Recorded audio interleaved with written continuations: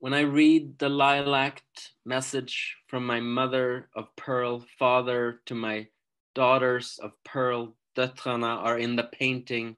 They invented the painting. I invented döttrarna. You didn't invent us. You cannot even afford to live in your own poem when you wake up gravity sick with images of children by the border.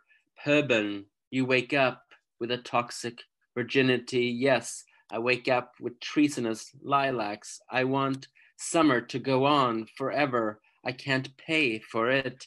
There are two girls in the painting that failed to become a masterpiece. I don't own it. I don't own a gun. I don't even own this poem. Summer does.